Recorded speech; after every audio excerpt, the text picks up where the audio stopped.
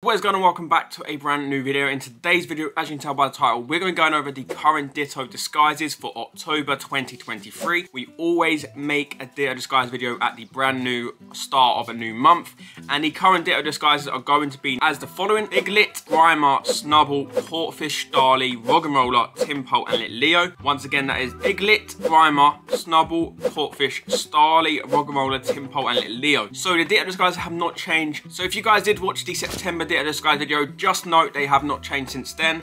So if you guys do see any of them in the wild, they will have the chance to become a Ditto. So if you do need to catch Ditto for field research, for your Pokédex, or anything else, this is how you can get him. But with that being said, guys, that is pretty much all the Ditto disguises summed up.